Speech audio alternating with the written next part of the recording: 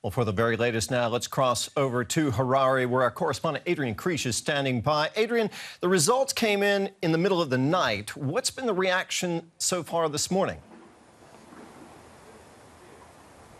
Well, the situation here in Harare is still a little bit tense, I would say. Life is not fully back to normal. It has improved compared to yesterday, for example, when you could only see police and military on the streets. Today, you still see police and military on the streets, but some of the shops have opened, some banks even opened, so it's slowly getting back to normal. But some people here have the feeling that the whole election drama is not yet over, and we will talk about the reasons right now. We have two guests here, one representative of the opposition party, Mr. Jameson Timba. He is the chief election agent for Mr. Chamisa, the presidential candidate of the opposition party. And we also have a representative of the Zanu PF, the governing party, Mangwana.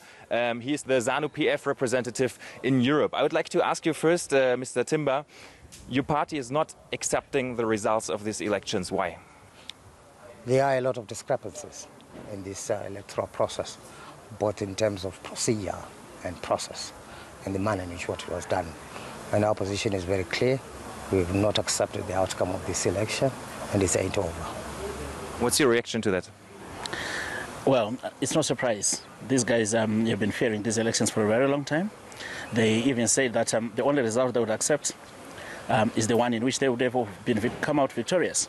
Now, this is a result in which they were walloped in a big way, so they will not accept. That's not a surprise. From where we stand as Zanu PF, you engage in a process, you have endorsed the process. When you endorse a process, you endorse an outcome. That's our position. Now, what's your way forward then? If you will not accept the results, are you going to challenge them in court, or are you calling for demonstrations? First of all, we do not endorse any election. Section 110 of the Electoral Act requires that ZEC must put before the election agents of all the presidential candidates the V23 form, which shows the presidential result per constituency. It is that V23 which must be verified by each of the agents, who then sign off that result before it is announced. ZEC indicated to us that before we do any announcement, we shall call you back, show you the result in terms of the V23, okay, verify that, and then announce. And it didn't happen. So, but what's your way forward then? What is your plan? We will be indicating to you our plans, but I can tell you that we are not accepting this result, and we are not accepting this outcome.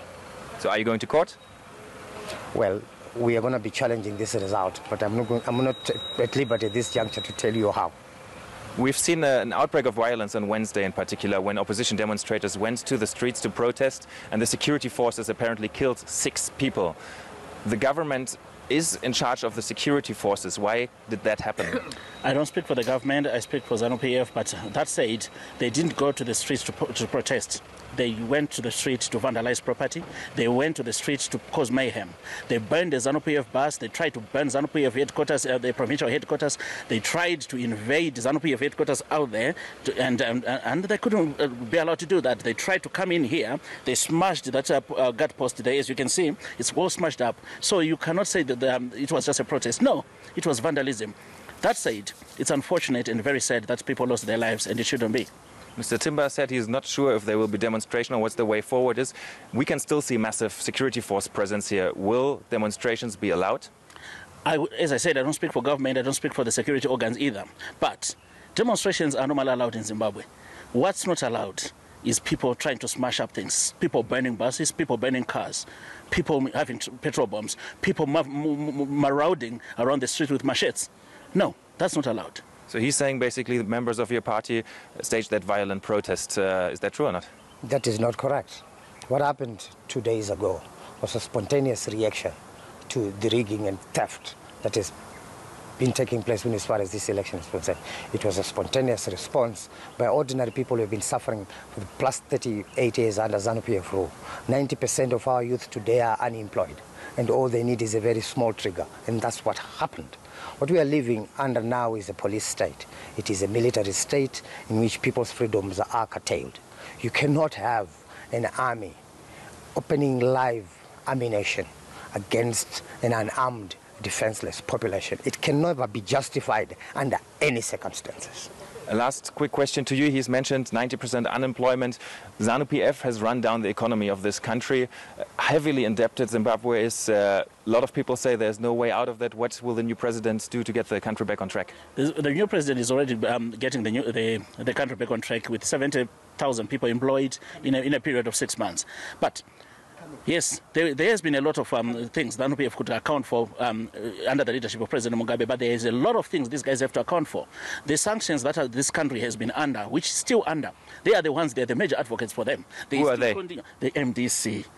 The MDC, the party represents. They are still advocating for those. These moves, these machinations to put the country in a crisis mode is again supposed to put, or to bring, or to visit rather, a suffering upon the people of Zimbabwe so that they would protest against the government, and then their protest will be their vote. They have no program. Their program is a protest. Thank you very much, gentlemen, and we go back to Terry with that. Thank you. Adrian, thank you so much for rounding that up, and thanks also to your two guests, Adrian Kriesch there in Harare.